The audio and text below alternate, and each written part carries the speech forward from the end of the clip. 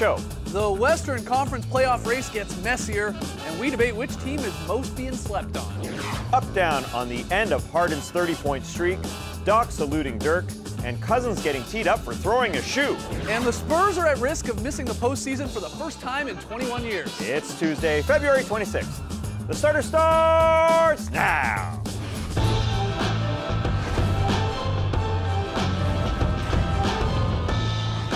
Good evening, Sweet World, and welcome to The Starters, presented by Jack Daniel's Old No. 7 and Tennessee Honey. I'm J.E. Skeets, alongside me as always, Tass Mellis. We got the Ozzy Lee Ellison over yonder. Well, that's the bearded one. That's Trey Kirby. Hey-yo! Hey-yo! Trey, what's hot? Well, I'm here at the internet looking for your best tweets at hashtag The Starters. And guys, LeBron James might be in the middle of a playoff push, but he's still got time to get in the studio with 2 Chainz, as we found out last night from Mr. Chainz himself, who dropped this promo clip for his next record, Rap or Go to the League, where LeBron is helping out with a song the night before he sat out against the Warriors for load management.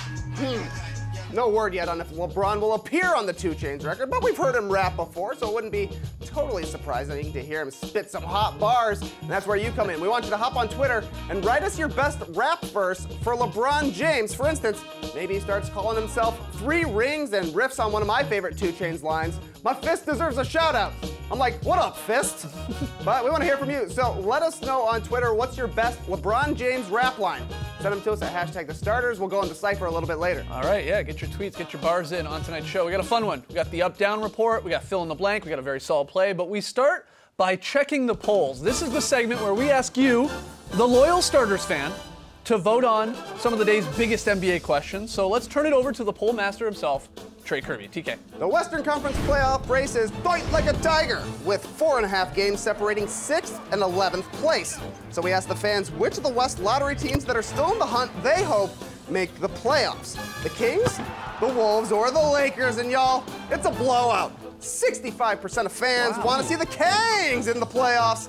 Last time they made it, Sean Paul, Dem franchise boys, and Bubba Sparks had top 10 hits, so I am with this vote. Wow, okay, yeah, and we're just picking those teams that are currently out of the playoffs right now. Clippers and Spurs are hanging on, of course, but of those 3, 65% pick the Kings. Anyone surprised by that, or do you agree with that selection? It's hard to be mad at that selection. Yeah. Everybody's very pumped for the young Kings to be there.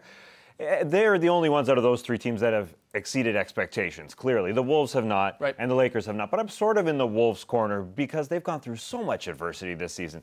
The Jimmy Butler drama to start. They let go of Tom Thibodeau.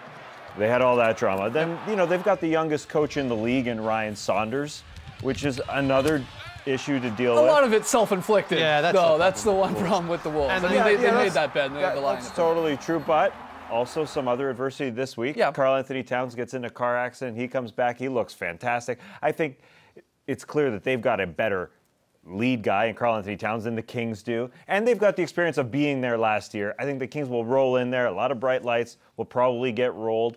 Likely the Wolves will as well, but I'm just sort of with the Kings. It's a big turnaround for the Kings franchise, though, because they've been a joke for quite a few years. For sure. And they overlooked Luka Doncic in this year's draft and have kind of been mocked for that as well. But Marvin Bagley's been really good. But De'Aaron Fox is the real story for this team. He's really come along this season. He's fun to watch. He's exciting. He's really good. And they're getting wins from it. And so you're starting to see some progress from all those years in the doldrums the Kings had.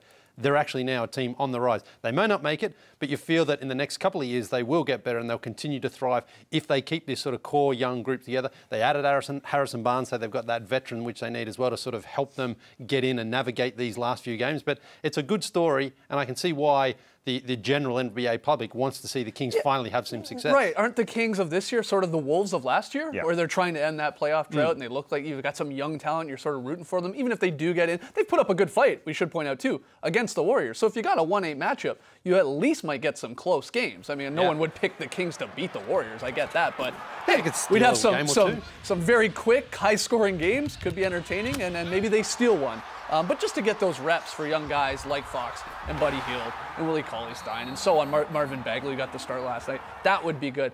No one, or very, very few people picking the Lakers here after another unbelievably disappointing loss to the Grizzlies. They ones that we look at and go, oh, that should be a gimme. They keep dropping, and the defense brutal once again. The Grizzlies, Joakim Noah looking. I was going to say like old Joakim Noah, but I can't even remember a time where he was looking that great, just going to the rim at will. I mean, this was another embarrassing loss here for the Lakers. So I'm not surprised that people are not all that high on them getting in there, even if they are led by LeBron. People are tired about talking about the Lakers. Yeah. You see our comments in our comment sections. I've had enough of this team. Talk about other teams. And to watch this team not guard the paint whatsoever is a little bit tough. Not to care enough or know where each other is going to be to allow Joakim Noah, all respect to Joakim, he's not young anymore. He should not be hobbling in there and getting dunks. That should just not happen. But LeBron brought that out of Joakim because they've had quite a rivalry over the years. And I think Noah got up for it. He was like, I want to try to get this guy, beat the Lakers while they're down. And he was awesome. I mean, that's the sort of guy that the Grizzlies are hoping to get. That's the guy the Knicks were hoping to get out of Joakim Noah. He can't do it every night anymore. But these players, they get up for these sorts of games. And we're watching a play here where the Lakers just are not on the same page whatsoever. Yeah, I mean, and that's the problem. There's no sort of defensive commitment by anybody down there. And also, I mean, you've got a 36-year-old Tyson Chandler as your big. I mean, he can't. He's a former Defensive Player of the Year, but he can't do it like he used to. So, and I think as well, people just know the Lakers have had enough success over the years. They don't. They'll be back at some point. The Lakers haven't made the playoffs in 5 or 6 years themselves. I know the championships. I get all that. All right, Trey, what's our next one? All right, not every team can make the playoffs, especially those that don't want to. So we asked the fans, which of the bottom 4 teams in the league most needs the #1 pick? The Suns, Knicks, Cavs, or Bulls? Guys, hate to tell you this, they blew it. 53% of people think the Knicks need the #1 pick? The Knicks! I mean, they all need the #1 pick. These are all bad teams. I think what people did, though, they looked at this, they go, well, the Suns won the pick last year. I mean, they had DeAndre Ayton. The Cavs, they've won it 3 times this decade, right? Multiple times. So it really comes down sort of, I think, what most people are looking at, maybe to the Bulls or the Knicks. And I'm a little shocked by how high the Knicks are, getting over 50% of the vote.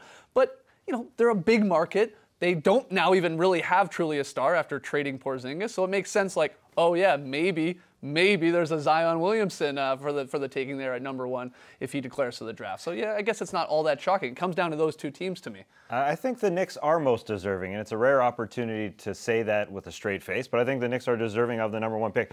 They haven't had top picks very much in their recent history. They haven't had a +1 pick since Patrick Ewing in '85. Then they had a top 5 pick, Kenny Walker the next year. Since then, they've only had 1 top 5 pick. That's 30+ and years. They traded him for nothing. Kristaps Porzingis, and they hit a home run with the pick, and then they haven't made a great trade since. So let's give them one. The first time in 34 years, they got Derrick Rose with the Bulls. Yeah. The good news is whoever gets it, they can't mess it up. They can't mess it up. You're taking Zion Williamson. Don't even think about it. You're not even thinking about the knee at all. Nothing at all. Okay. It's like just take him because he's got the star power. He's a star player, and that's who the fans want. No one wants to go, well, maybe we would take this guy just in case Zion doesn't work out. Take him, and everyone's going to be happy until it doesn't work out. Okay. All right, final one here, Trey. Everybody's always asking us to show love to their team, but no matter how hard we try, we can't cover everything all the time. So as we near the playoffs, just a quarter of the season left, we asked the fans, which team is the most slept on? Is it the Pacers, the Pistons, the Nuggets, second in the Western Conference, or is it the Trailblazers? Guys, this was our closest poll today. 46% of our fans say the Denver Nuggets are the most slept on team. You guys agree? I think they're right, because this version of the Nuggets hasn't been to the playoffs before. Paul Millsap obviously has, but the big stars like Nikola Jokic and Gary Harris and Jamal Murray, those guys have never been there.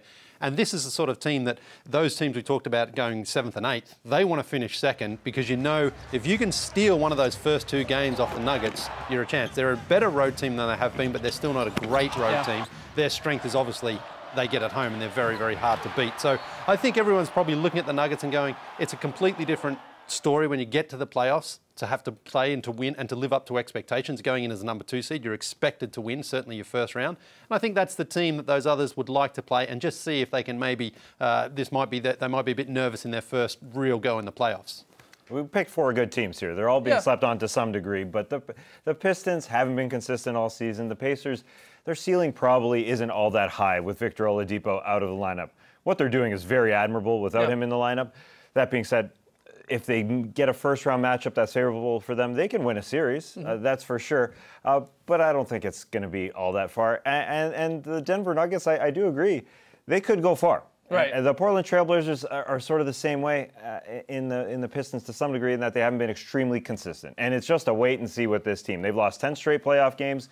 You got to show it in the playoffs. Right, that's what it comes down to, yeah, right? Don't people especially look at last year's sweep to the Pelicans with Lillard and McCollum still leading the way, and they just got completely shut down. And you go, well, yeah, let's just see them get in there, who they match up against, and see if they can do anything. I do think it's the Nuggets or the Blazers, though, because of what you guys are saying. They still feel, again, matchups are going to come into play, but they could go the furthest in the Western Conference, if the series worked their way. So let's hear from you guys, though. You agree with those polls. Hopefully you voted. We got lots more to come on the show tonight. When we come back, we'll discuss Cousins' weird shoe tech, as well as the Hawks ending Harden's scoring streak.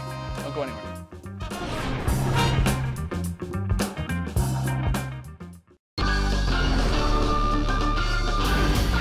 The Starters is presented by Jack Daniel's Old No. 7 and Tennessee Honey. We are into the up-down report. Let's do this. First up, James Harden's historic run of consecutive games with at least 30 points ended last night versus the Hawks. The Beard came up just short, finished with 28 points, had a rough shooting night, missed all 10 of his three-point attempts.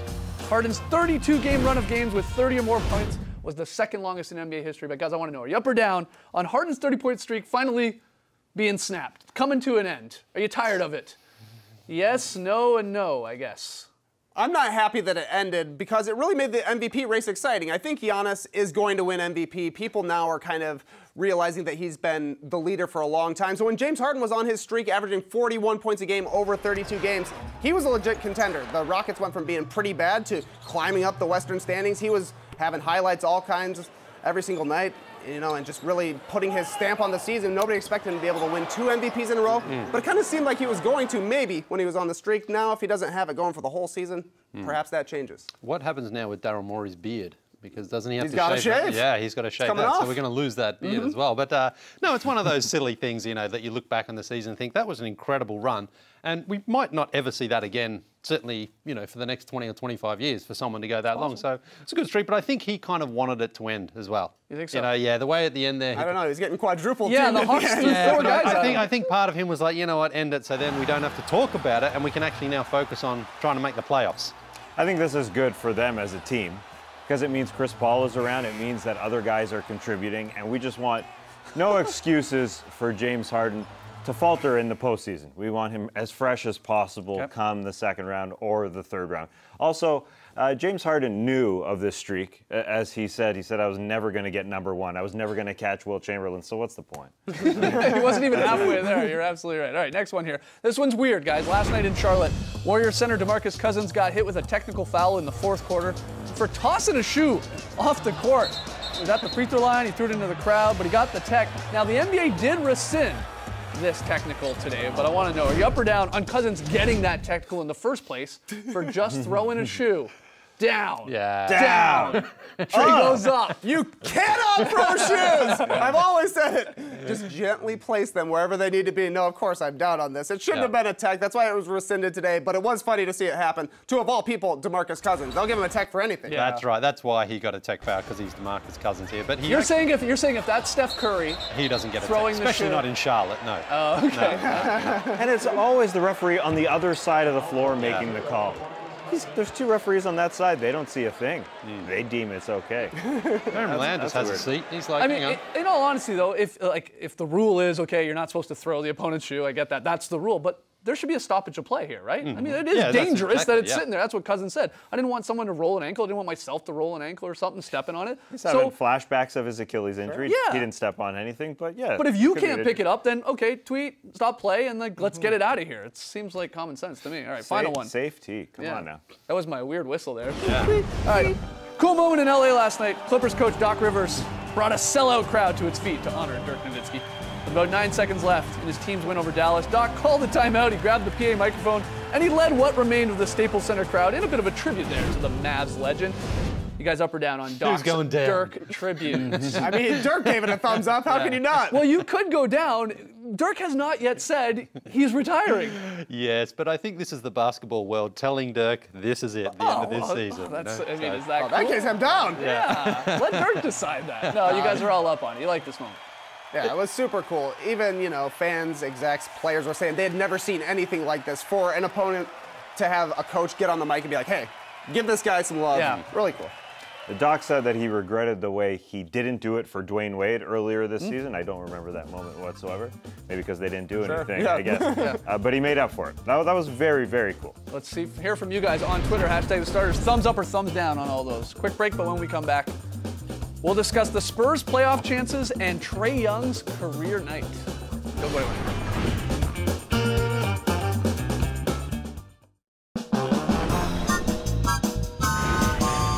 Back with the starters, time for some fill-in-the-blank fun. Trae. The Hawks lost to the Rockets last night, but somebody called QIWI because Trae Young ice-traded the game. Woo!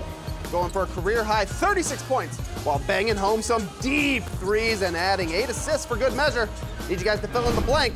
Trae Young's performance was blank. Curry-esque, I'm going with, because of the distance that he was letting those threes go. He was bombing away in this game. And there was a stretch there in the fourth quarter. He was just trying to keep the Hawks in it. He was coming down, pulling up from 27, 28, 29, 30 feet, and just splashing it. He was feeling it. Career night, you said, 36. Also career high 8 three-pointers made. I like the 8 assists as well.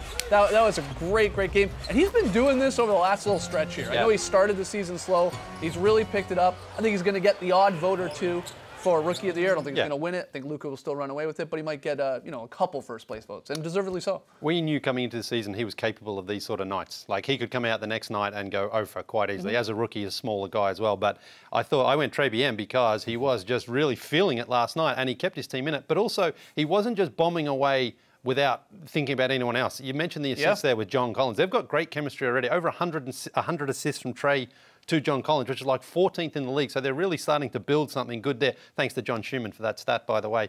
But overall, I mean, if you're a Hawks fan, they passed on Luka Doncic. I traded for him, of course. But you've got to feel good that Trae Young is actually starting to show signs that he's more than just a gunner. He's got a good game to him.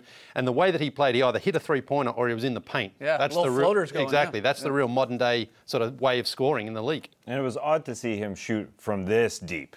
He likes to shoot from deep. He likes to have that sort of room, but it was strange to see him get these. Look at that shot. Look at that. I mean, no mid-range at all. Yeah. Which is, that's the way no, the game no is. three-point range. I mean, there was really from the 4-point range. Yeah. It was really the 3+ shot that he was banging home. He was getting a lot of space out there.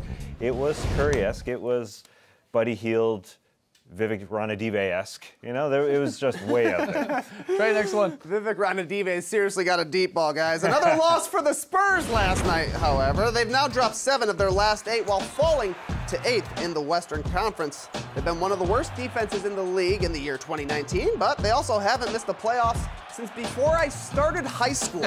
Guys, fill in the blank. The Spurs' playoff chances are blank. I'm going very high. You're going good enough. Yeah. Yeah. Here's why.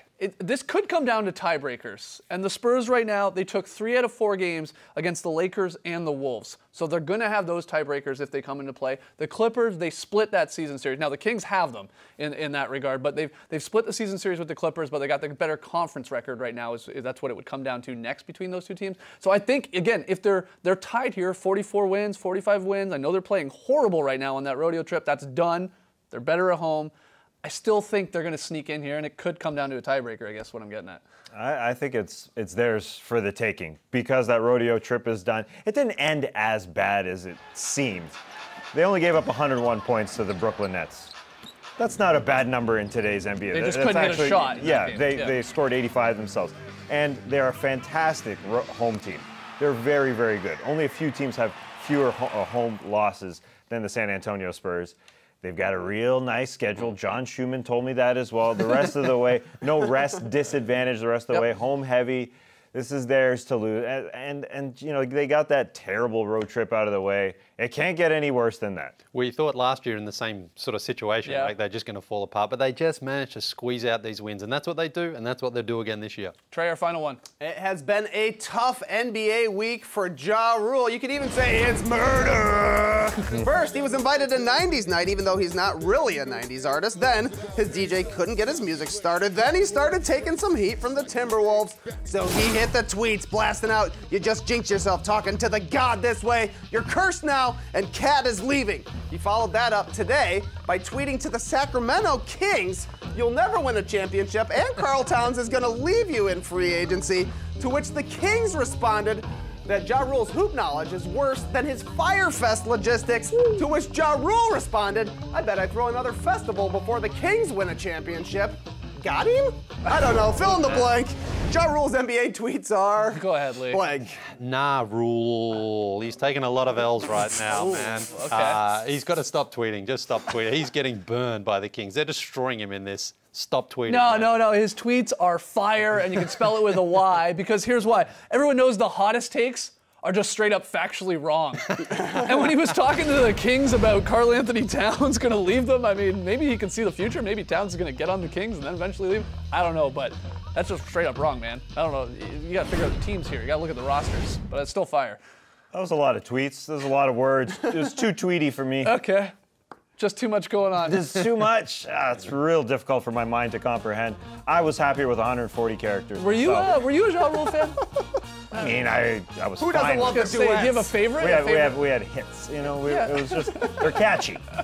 They were catchy. I'm sure I had some CD singles that I paid $18.99 for. Yeah, that was a thing. Not a single. Serious? You remember how much singles cost on CD? Oh, man. I'd go down to Video Plus Books and CDs. Let us know your favorite Ja Rule B-side.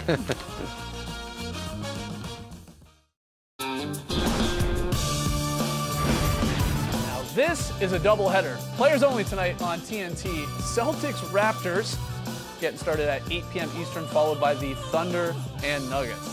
That looks awesome. Hopefully these games live up to the hype. All right, we asked you, what's your best LeBron rap line? You hit us up on Twitter, #TheStarters. Trey, you got some bars. Yeah, some fire bars. Moxley tweets, "We all know what I already said. Now I'm inside all these young Lakers' heads. Oh! I tried to sell it. I want the brow, so with Kuzma I will cut the ties. If you don't want to win, you're with the wrong franchise." That's not bad. Yeah, there we go. And Adam says, "We ain't the champs. Don't pop that crystal. Don't need any goggles. Protect my cornea." Okay, that's a throwback right there. That's a throwback. Tonight's pick and play. Goggles. Thunder Nuggets. #Thunder Nuggets. Trey, Tass, and myself like the Nuggets at home. Lee's basically gotta take the Thunder on the road. All right, BSP. Get fired up. Yeah, see if you can name all the players in this one here from the Memphis Grizzlies. It's a beauty against the Lakers, but a bit of a mishmash of players. Here's Joakim Noah, finishes Justin Holiday with layup. Beautiful. That's what nice. I call a very solid play. Guys, we had a wedgie. Woo! I know you may not know what a wedgie is. It's been so long. But number 28 on the season was produced by the Clippers. Yeah, good one. Clean stick right there. It's Garrett Temple. Woo. Woo. Thanks, Garrett. Woo. Woo. 28. Woo. Woo. Woo. All right. Fire up. Drop podcast. It's up. Yeah, we dropped one on a Tuesday. Go get it. Go listen to it. Tweet at us. #TheStarters. That's it for us tonight. We will see you guys tomorrow at 6 p.m. Eastern. No fan signs. Well, there is one in the can. In the can. Can't wait to see it tomorrow. Take it out of that can. Race tonight, people.